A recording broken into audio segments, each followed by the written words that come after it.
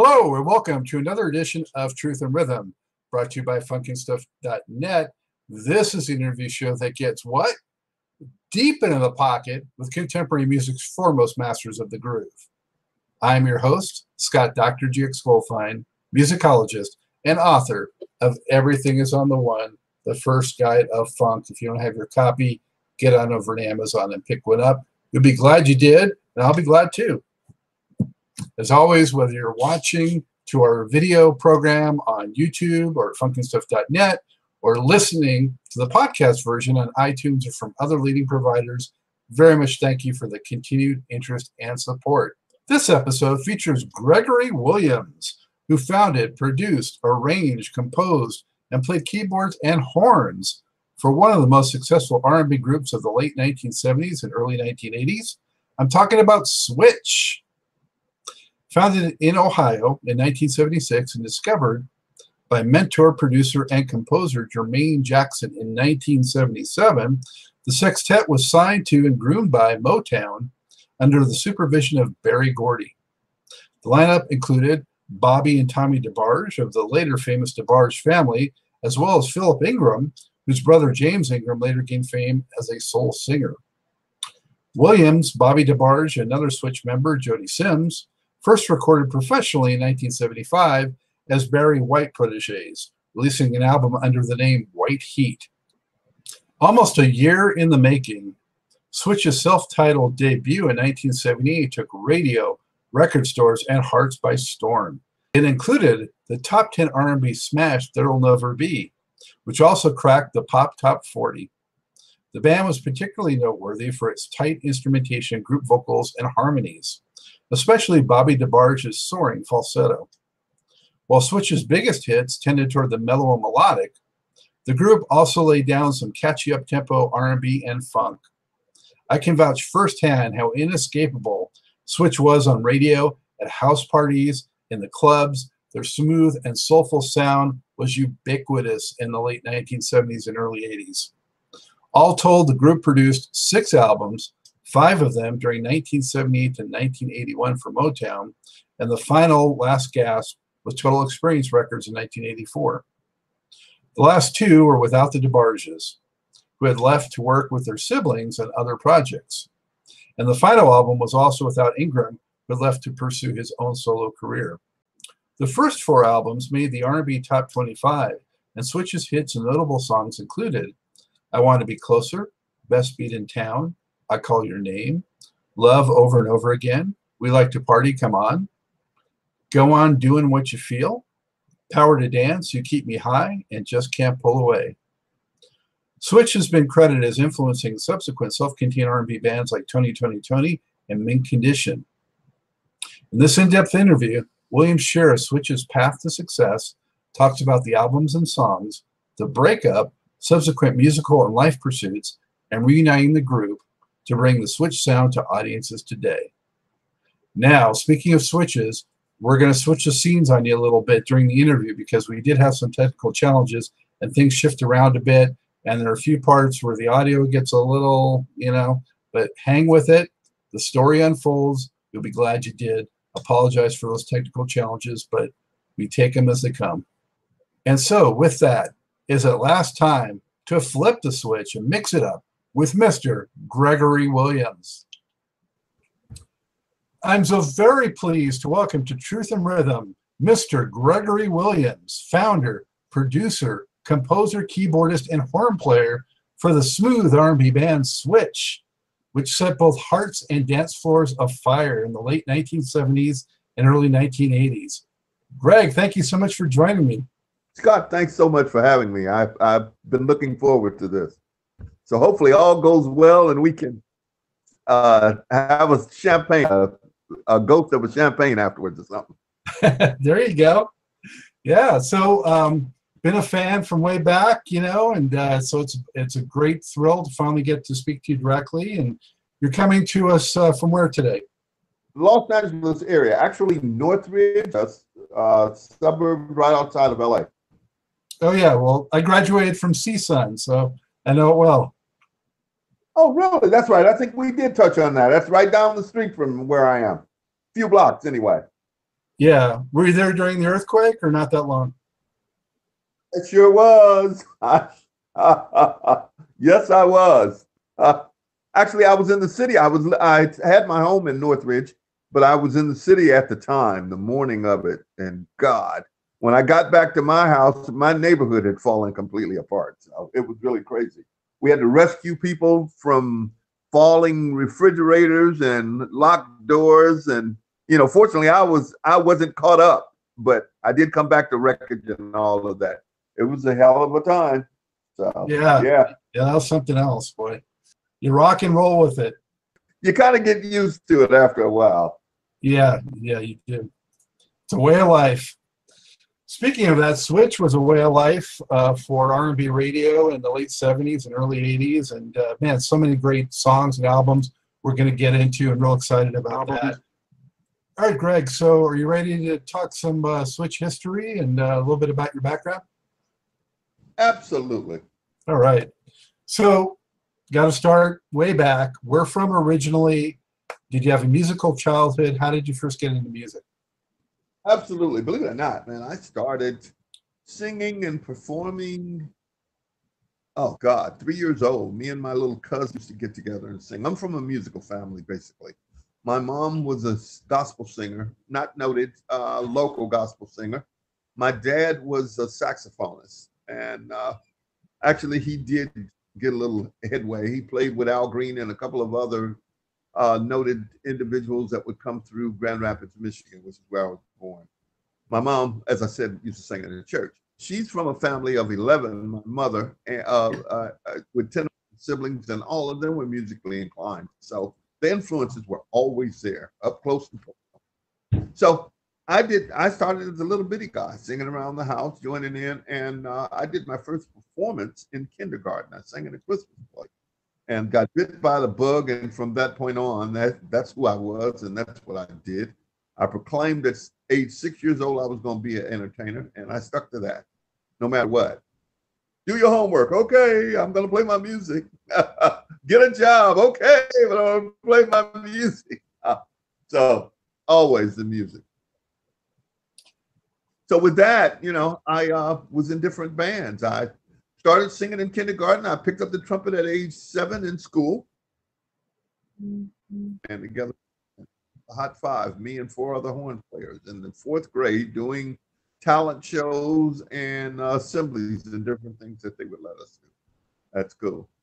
I evolved into various R&B singing groups, singing and stepping groups, a la Temptations, bands where, of course, horn sections were, the thing back then. So here I am, trumpet player, playing with a lot of them.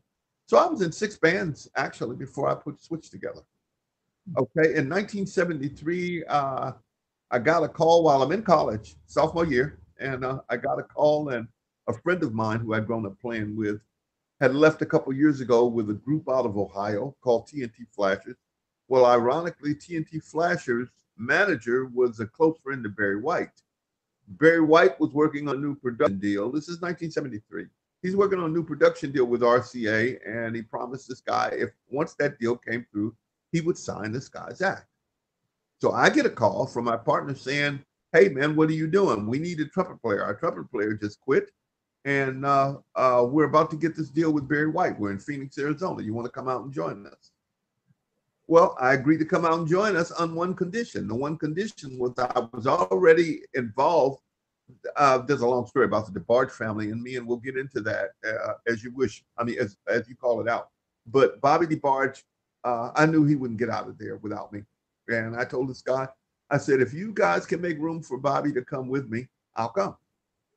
And they did, because ironically, the keyboard player had quit too. So Bobby and I left in February of 1973 and joined the guys in Phoenix, Arizona. Some 6 months later, working in Phoenix, not performing, but really just rehearsing and getting to know things and learning songs. The Barry White deal came through. We moved to California from Phoenix, lined with Barry White, became White Heat, and it evolved from there. I think White Heat was together from that 1973 until Barry dropped us in 1976. And after Barry dropped band, we were in Akron, Ohio as a unit. That was our home base in Akron because the other guys were Can I jump in for a second, Greg? Sorry to interrupt you, but I want to jump in. Yes. So White Heat, come on. White Heat put out one record, self-titled, in 1975, and you know, how did you feel about that record? You know, were you happy with it, and how did you feel about how it was received?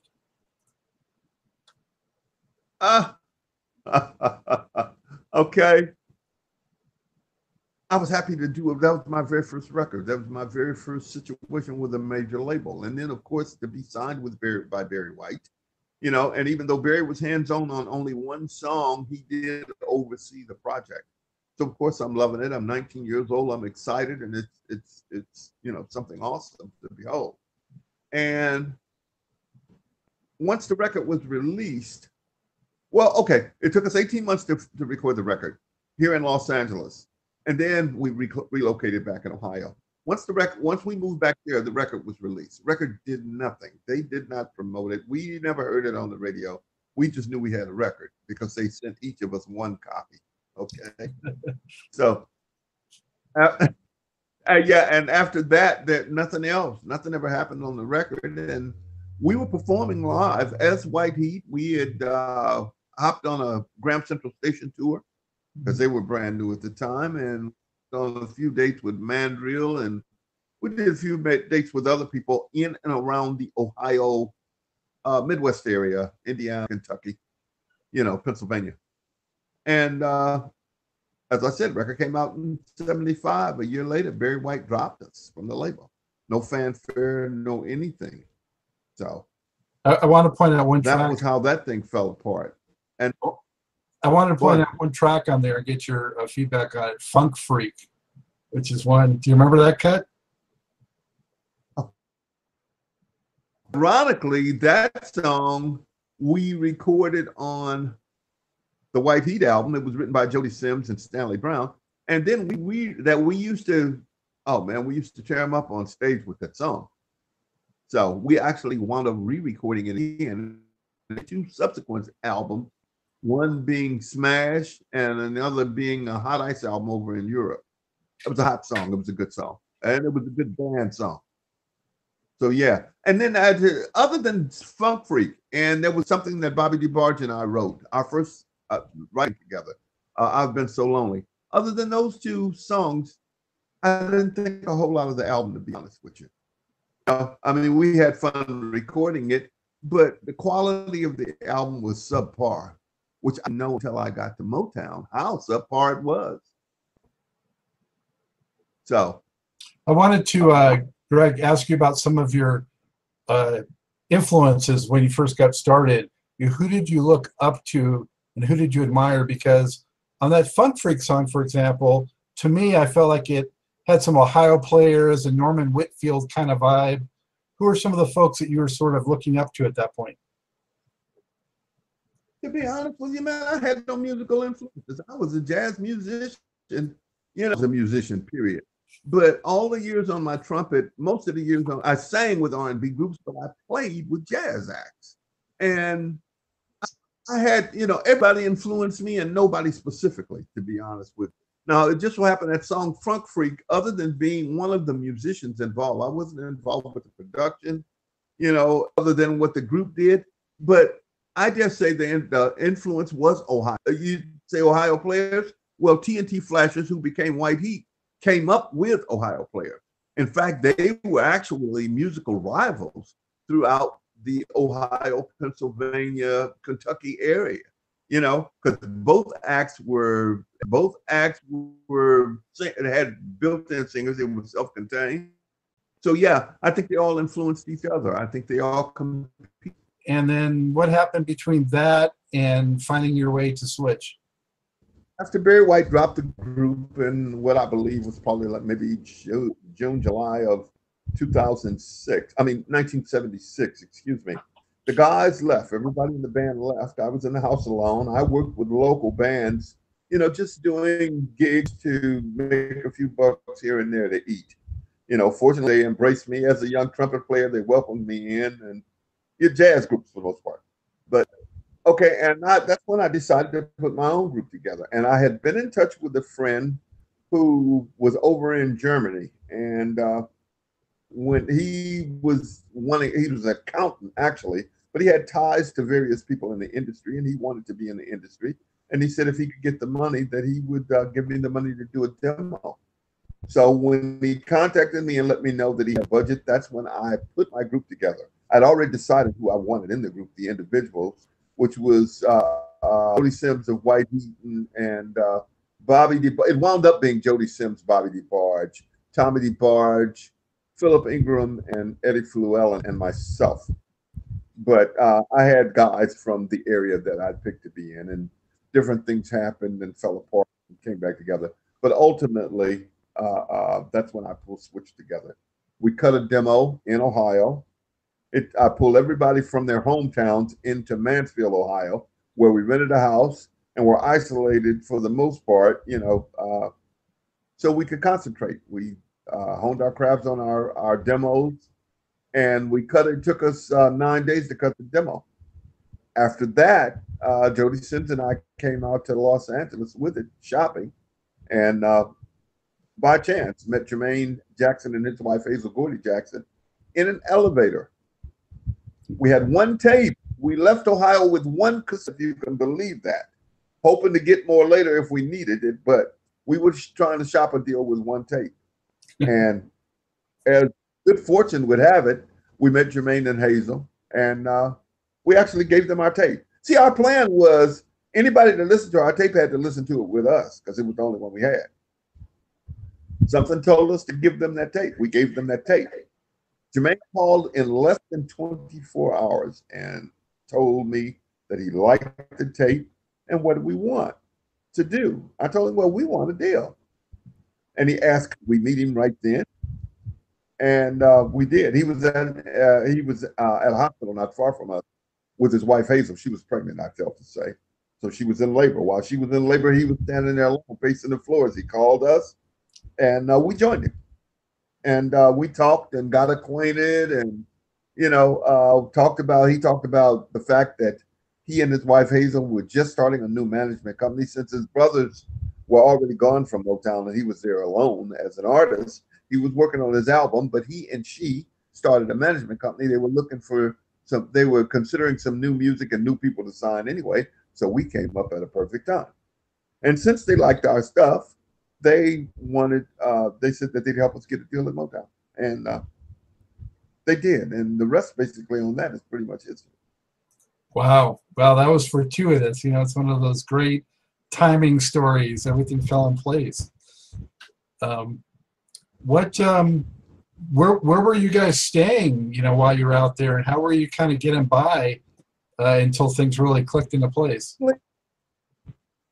Check this out. Ironically, when the group White Heat broke up, the same guy, my dear brother Darnell Wyrick, who was also raised in Grand Rapids, Michigan, and who I had been with for different bands throughout the years, who also had been my college roommate until he left to join White Heat. Well, he came back to LA. When the group dispersed, he moved back to LA. He and his girlfriend had an apartment.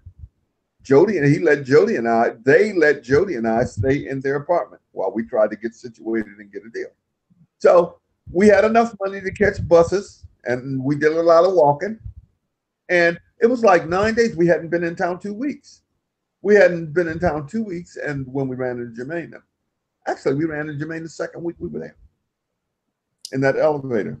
And from that point, Motown, after Jermaine introduced it to Motown, and Motown said, let's sign him, they actually took over. They put Jody and myself in a hotel, and they gave us per diems.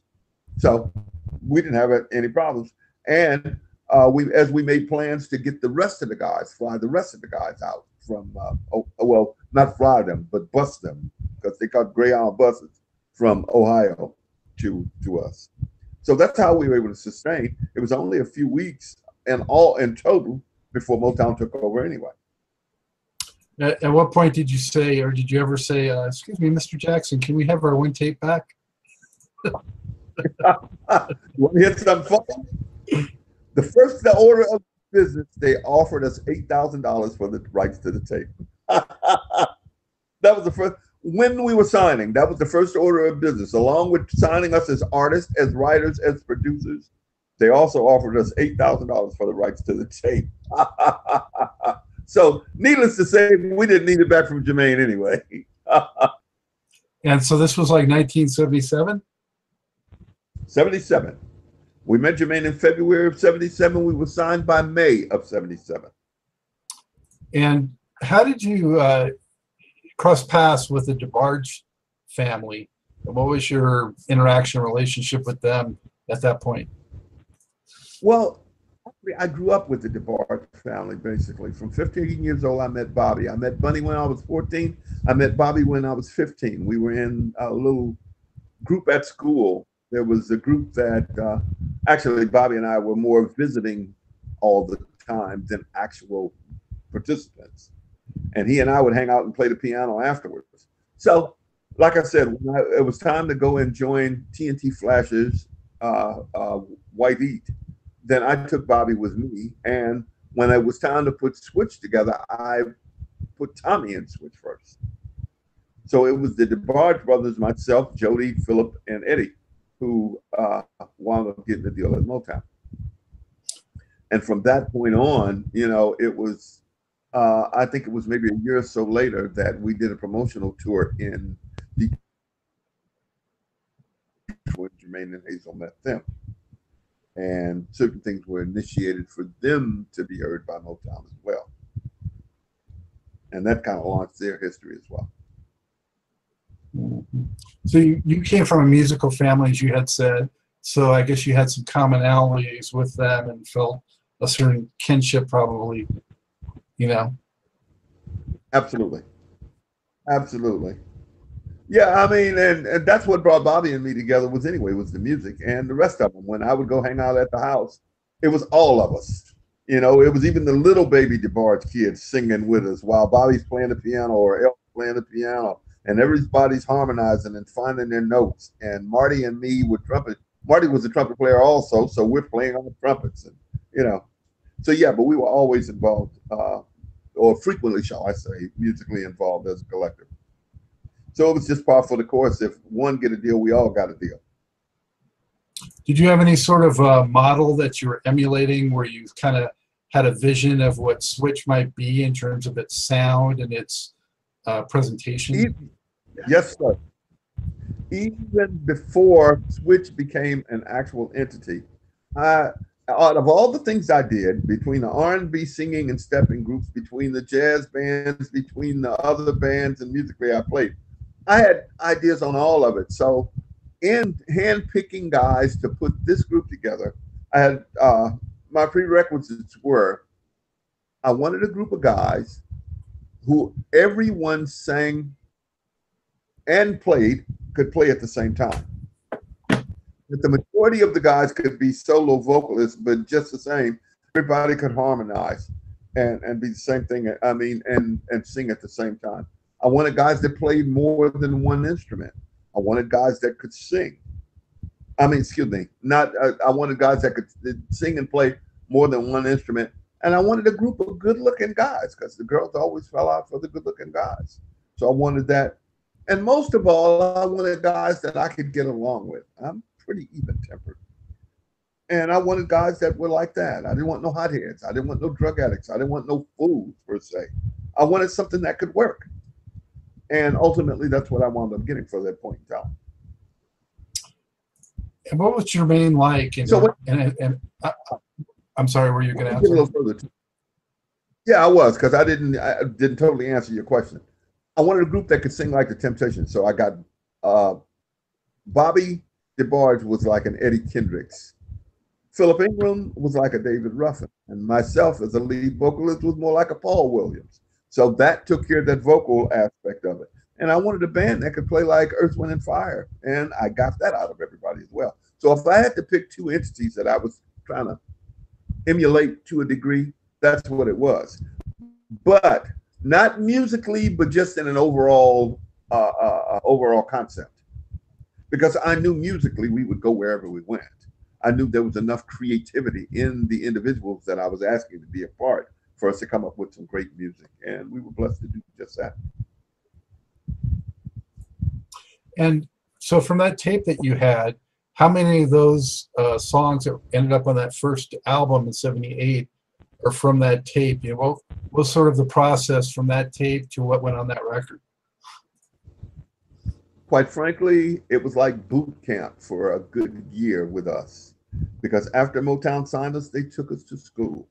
They took us to school on a lot of levels. We were exposed to recording equipment likes that we had never seen, except with the Barry White situation, but we'd never really seen it, and definitely never had the opportunity to go and play on, you know, Neve consoles and 24-track machines, and, you know, because we recorded our demo on a 16-track. And we were afforded the luxury of the top flight arrangers and string players and orchestras and stuff like that. So with that, we began to create differently and stronger. So of those 8 songs on that demo, ironically, only one of them made the album. And everything else just sits from that point to this. You know, they were all good songs. They were all great songs, but we learned that great songs and great production will take you a whole lot further. And we were afforded that. So we went in and created a whole bunch of new stuff. And the stuff that we wound up with that went on the album was definitely more current and had more production value than the stuff that we started with on the demo. So. Was it intimidating at all or just exciting? Not to me. Not intimidating in the least. And I didn't go in acting like a know-it-all either. It was just that these are my new toys to play with, and that's how we looked at it. Not frightened in the least. No, come on. And even to be on a label with such stars as The Temptations and Stevie Wonder, and Marvin was there at the time, and there was Commodores were creeping. Well, actually, they had a hit record when we signed, and there were a lot of great acts on the label at the time. But that was, to me personally, was not intimidating either. I belong here. You know, no vanity, no ego. This is just where I belong with all these creative people. So nothing was intimidating in the least. And I do have to say that Jermaine and Hazel and Barry Gordy made it easy for us too.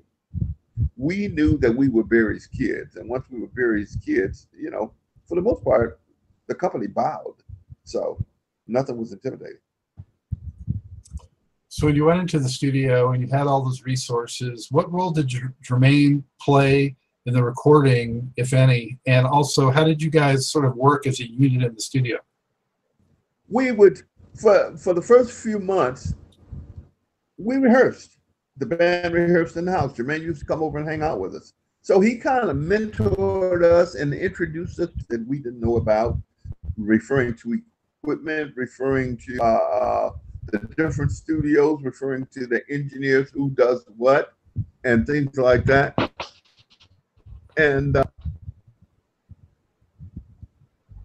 so I think I just got distracted too. What was your question? About what you were like as a unit in the studio and the role that Jermaine played in that. And again, okay. So we would rehearse, and Jermaine would come and hang with us, and he just kind of mentored us and exposed us. And so when we were in the studio, he was the 7th member of Switch. He would play bass. He's a hell of a bass player. Even though Tommy was our bass player, Jermaine would play some stuff, and he would sing with us. And you know, he wound up bringing a couple of songs, and we all dove in as a unit to help make it happen. He and I wrote "I Want to Be Closer," which is the one song on the album. And so he would produce, he would contribute maybe a song, maybe 2 per album. You know, but also he was our manager, so he was overseeing and making sure things got done right. And I'm not just referring to us playing and getting the music down. I'm referring to the business as well, making sure that we had what we needed, if we needed any additional equipment, if we needed another studio, if we needed other players like the orchestrators and the big sections, horn and string sections. He made sure that everything ran smoothly on that for a long time. About how long did it take you to make that first record?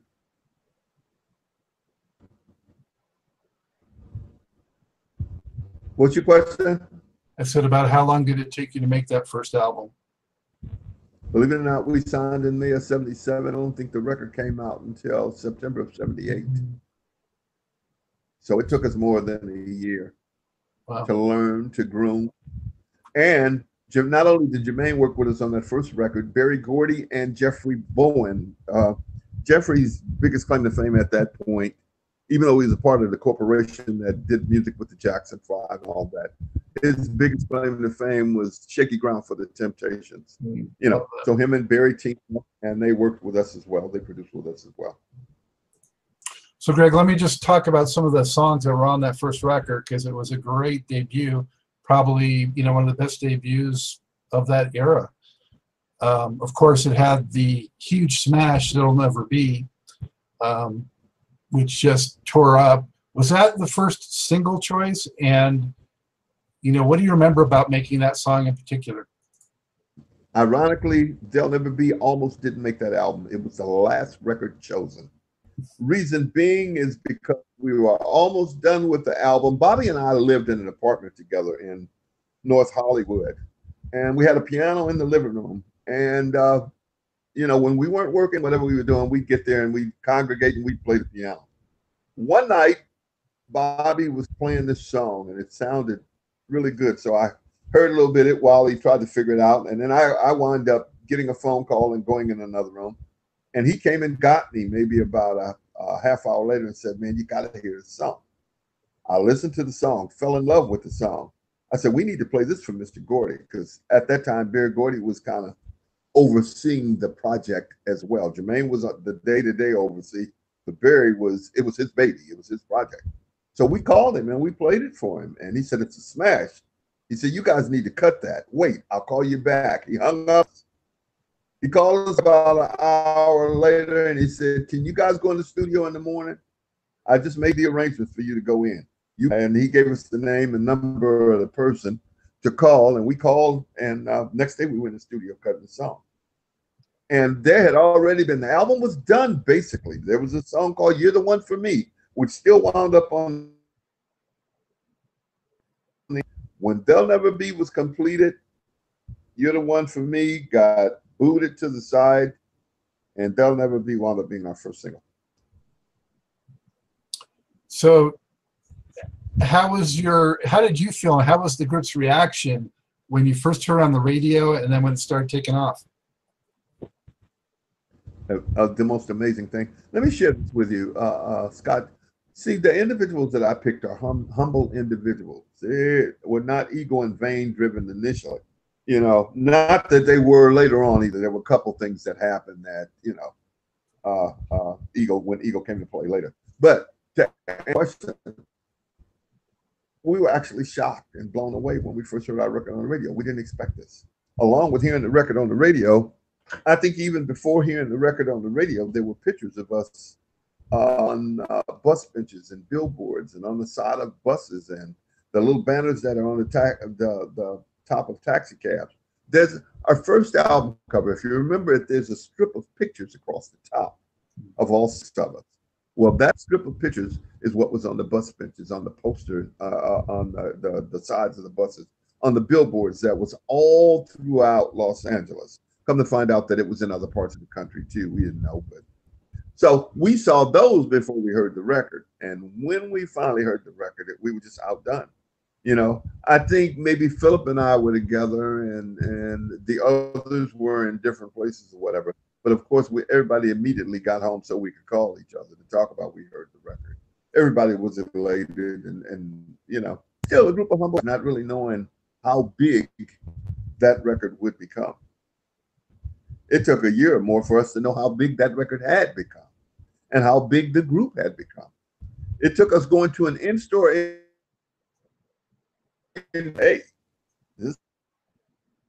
so it took a minute for it to sink in. Just happy, man, just thankful that, you know, we had the opportunity to do that. Did you go out and tour much based on just that first record? If so, who'd you go out with? And did you do some TV appearances? We did a lot of television. I was just making note of that earlier for a documentary that I need to do. We did Merv Griffin. We did Rock Concert. We did Miss USA pageant. We did the Hollywood Christmas Parade. We did a lot of different things. First album, a lot of television, but we did not switch, did not go out until 1981. We had 4 records under our belt. We did not go out until then. Initially, it was an intentional thing with Barry and Jermaine and Hazel. They didn't want Switch. They knew that Switch was big and getting bigger, and they didn't want us to go out until they wanted us to do like the Jackson 5. Hold off, hold off, hold off. Then you go out making $25,000 a night, you know. So they held us the first album. They held back the second album. They held the third album. I'm still saying my group needs to go out, but them being my managers and them having the plan and pulling the purse strings and the contact, it didn't happen until, like I said, the 4th album, when I had to insist, y'all got to let us go out.